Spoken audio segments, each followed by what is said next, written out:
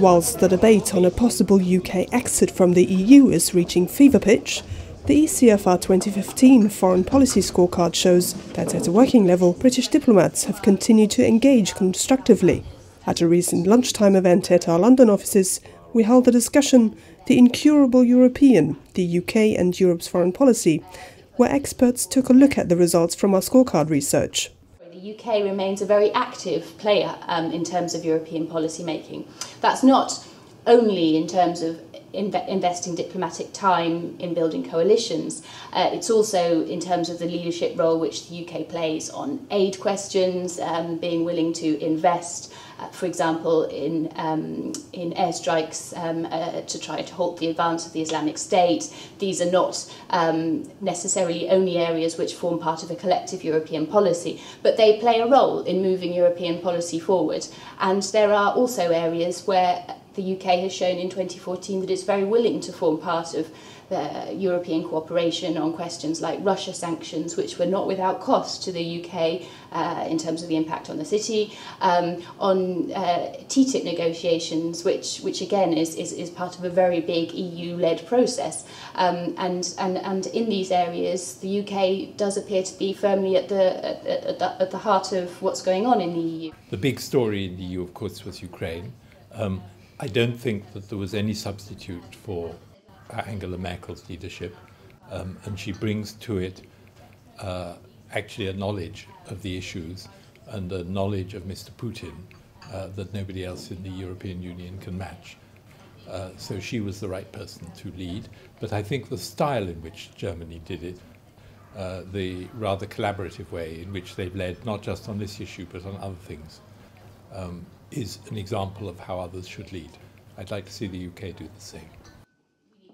There were also areas where the UK was accused of not taking enough action, such as the Ukraine crisis.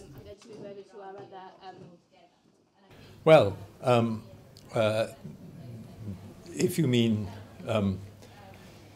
being tough with Russia, yes, actually I think the UK has stepped up, and I think that we need to be careful not to relax too quickly. The campaign that Russia is pursuing in Ukraine seems to me to be, I don't know, entirely destructive. And I don't think that that's the way we want anybody in this area to behave. So I think we should be extremely cautious about relaxing our grip on what's happening in Ukraine. There's always opportunities to get stuck in and try and make sure that we are shaping policy in Europe and making sure that Europe is thinking not just about the crisis of the moment, but also the crises that might be coming up. And the rewriting of a security strategy in 2015, I think, is a good opportunity for the External Action Service and Federica Mogherini to set out that agenda. And I think that's something that we will certainly want to get closely involved in. This year provides the setting for new challenges and hurdles to jump.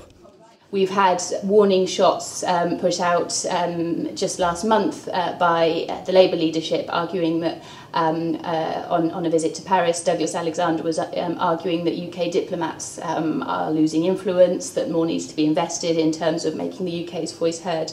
But our sense is that so far so good. So far the UK is holding its game, is defending its priorities, and is an important shaper within European policy circles. And certainly so far too, other member states, notably Germany, remain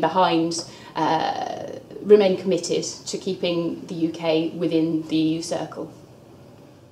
You can find a full audio recording of the event, The Incurable European, the UK and Europe's Foreign Policy, and information on upcoming events on our website at ecfr.eu/events, and more information on our scorecard at ecfr.eu/scorecard/2015.